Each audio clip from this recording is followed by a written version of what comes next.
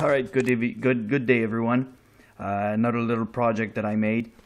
I had this one pondering in my head for a little while. It's ZVS Driver, which is going through the following schematic, which can be found on the internet. Just type ZVS Driver. You'll find the circuit. It's very easy to make. And Maker J had actually one question for me asking about the MOSFET. Technically, any N-channel MOSFET will do the job perfectly. The more amps you can get out of those, the better it is. So right now I have this little transfo. It's been taking off of an inverter. So it takes 12 volt and boosts it up to 120 volt. And I have here a, I don't know if we'll be able to see, 40 watt incandescent light bulb. Just to show you that this thing can actually put quite a load. So right now my trusty power supply is at 6.9 volt and the circuit is running, and on standby it's drawing very little amperage. And good thing it's this little inductor here, which I will actually include in the circuit later on, which is actually this one right there. It's actually quite important to have one there. If you don't have any, let me just short it.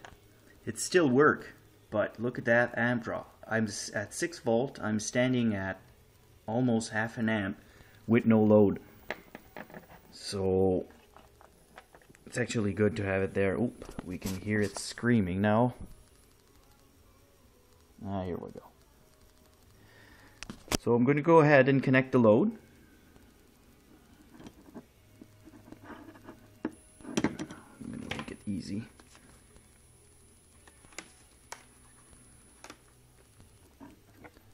So right now I'm at 6 volt, and of course, here we go.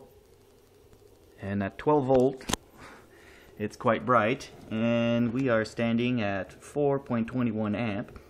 If we make a rough calculation here, 12 volt by times 4 amp, it's about 40 something watts. So it's not super efficient. Of course, it's an incandescent light bulb, but just to show you that it actually does work. Ooh, it's coming bright out.